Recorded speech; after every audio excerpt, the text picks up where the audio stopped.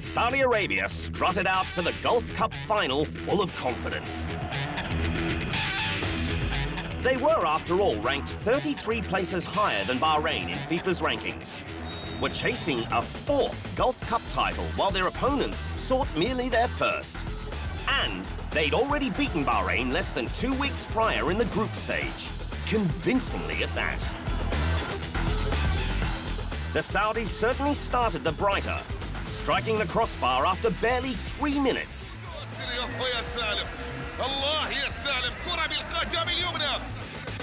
And in the 10th minute, they coaxed Bahrain into giving away a needless penalty. But that was when the confidence began to shift.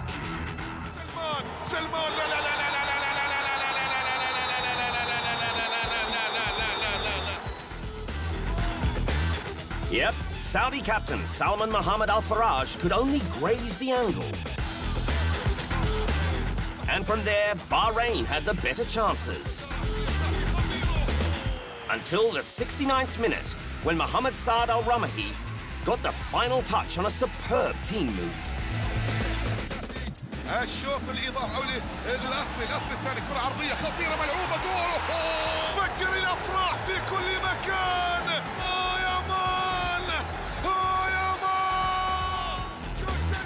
And that's how the score would stay for another 30 minutes. Bahrain holding off a late onslaught until finally, after 99 minutes of football, the party started.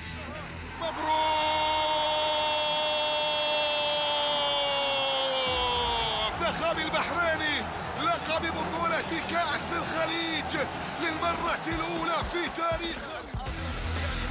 Bahrain regional champions for the first time ever.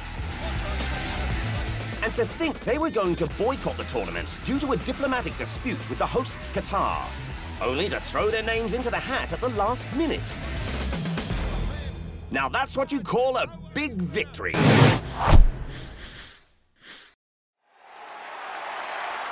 Thanks for watching. For more great content on all things football, make sure you hit the subscribe button.